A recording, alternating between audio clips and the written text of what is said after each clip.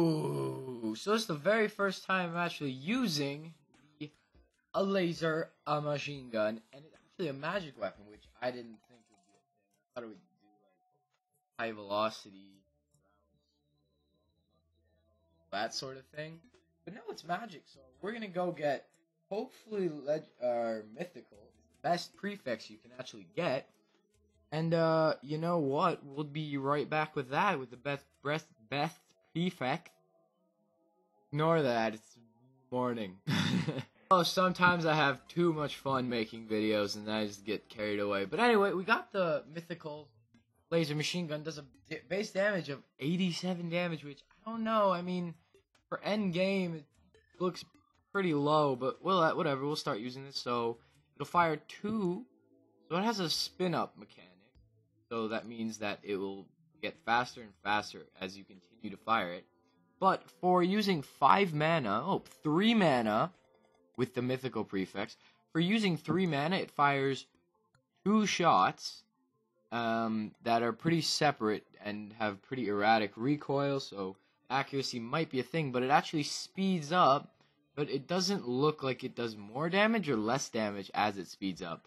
However, because it is a spin up, as you can see, I'm tapping my mouse once, 1 second at a time, and it won't fire because it has to spin up a little bit before it can start firing. Which is, I don't know, for the amount of damage it could be dangerous to do.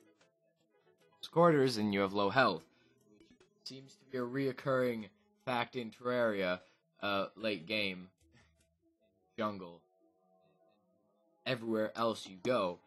So the laser machine gun actually will not fire through walls, which, to be honest, it's to be expected. It's not like it's like phase launcher thing. Yeah. But the accuracy, because you put so many lasers down range at once because of how fast it fires, I don't think this will make a difference. But I do think you need a 2-block hole, though, because of the recoil. It does fire 2 shots. And as you can see, sometimes it'll hit the bottom and the top at the same time, as you can see by the puffs of smoke next to the wood. As for going through enemies, it will not go through enemies, but I don't think this will be a very big difference because it does do a lot of damage. So, pros and cons for this weapon. Pros: it's a laser machine gun. It fires really fast, a lot of damage. Cons: spin up time,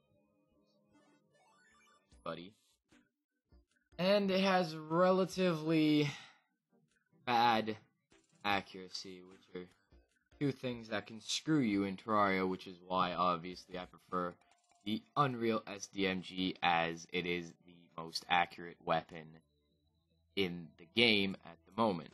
So that's going to be it for this episode. I hope you guys enjoyed. If you did, hit the like, favorite, subscribe button. I'll talk to you guys in the next episode.